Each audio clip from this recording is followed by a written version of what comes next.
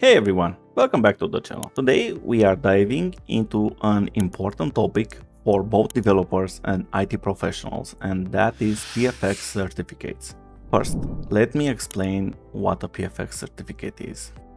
So a PFX, or a personal information exchange file, is a password protected certificate which is used primarily for code signing. It's part of the PKCS 12 format, which means it can store multiple cryptographic objects such as X509 public key certificates, X509 private keys, X509 certificate revocation lists or CRLs, and you can add even generic data. This file format is commonly used to digitally sign applications, ensuring that the software is trustworthy and hasn't been tampered with. Now you might be wondering, why do we need a PFX certificate?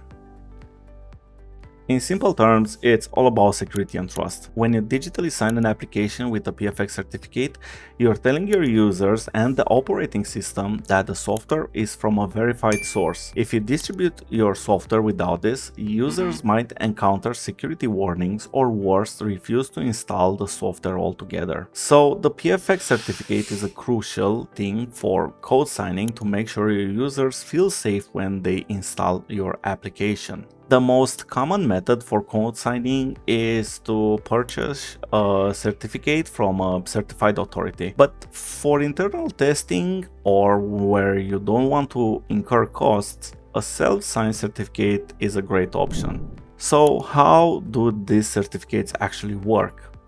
Well, first, the developer generates the certificate and uses it to sign the application. Next, the certificate is deployed to the target machines, usually via group policies or any other methods which are more popular today in the cloud environment. And once deployed, the operating system will trust the application during the installation. Now, let's see how you can generate a self-signed certificate with PowerShell.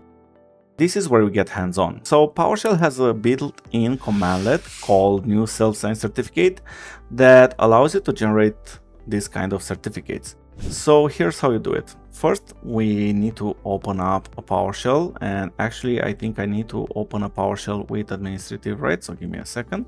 Now that the PowerShell is open, let's create a new certificate. So we are going to use the new self-signed certificate commandlet, custom one.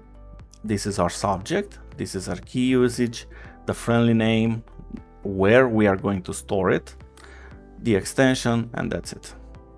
Let's hit enter. And there you go, the certificate has been created.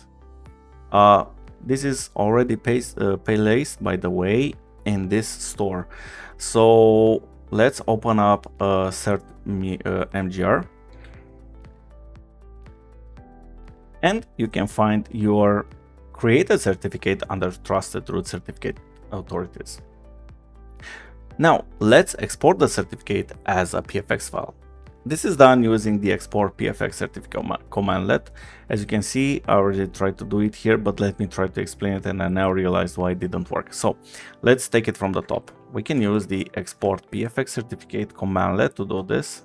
We are going to say that we want to export this certificate, current user my, and this here is our thumbprint. So let's copy paste the thumbprint. Cool. Next, the file path where we want to export this certificate. I'm going to do it somewhere in my documents, advanced installer, and I think I'm going to use the last project here. Cool. And now the problem is, if you want to export a PFX certificate, you either need a password to encrypt it with, or you can designate it as protect tool for a specific user or group, but then your computer needs to be domain joined. So in this case, we need to create a password. So everything I typed in here, it's absolutely zero. So let's create a password. To create a password is not that simple, just to type password 1234. We need to convert to a secure string, right? So let's say that we do a new variable called my password, which we are going to convert to secure string. Lazy, good. And now our string will be 1234. it will be force, and let's do it as plain text. Good. And now let's copy paste this again from here to here, and the password will be my password that I previously done. And there you go, we should have our PFX. And yes, this is our test PFX file. But wait, if you don't want to deal with this command line scripts, there's even an easier way to generate self-site certificates using Advanced Installer. Now, let's open up Advanced Installer and let's create a blank project. Let's say it's an architect one. And if we go to the digital signature page, we check the enable signing, and under software publisher certificate section, we can use from certificate store and click create. Here you can type whatever you want in the subject, friendly name. Let's say I want it on the local computer. Click OK. And there you go. Right now we have a new test certificate that we can use. And there you have it. You now know what a PFX certificate is, why it's important for co-signing, and how to generate one using both PowerShell and Advanced Installer. If you found this video helpful, make sure to give it a thumbs up, subscribe to the channel, and hit that bell icon so you don't miss any further tutorials.